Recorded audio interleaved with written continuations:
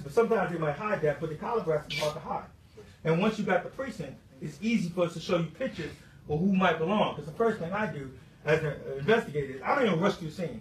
I go to the computer, I want to see who's working that shift at that time. And if it's like black or Latino, I know it's a lot fewer, so I only need pictures of the black and Latinos. And in an hour after everything settles down, I'm going to come see you, and I'm going to put pictures out and ask you, do you recognize anybody? You know, so the first thing I need the 5 of you to do is just all of you step out the scene. Those cell phones got to be out, record it. If you got audio, hit that, say nothing. Nothing you say can help this guy anyway.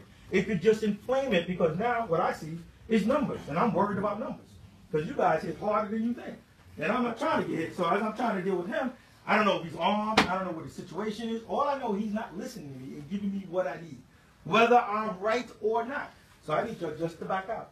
I need you to just, after you take pictures of the car, the officers, take pictures of people that might be there, because I need to go talk to some people. And if you got them on your phone as a witness, I might be able to find them and go talk to them. Take pictures of the building, because I go to the top of the roofs and start all the way down and knock on every door that the window faces the scene that happened. So I go, did anything happen last Tuesday around 4? And they can tell me. So I want to know the location, so I go ask questions. And again, say nothing.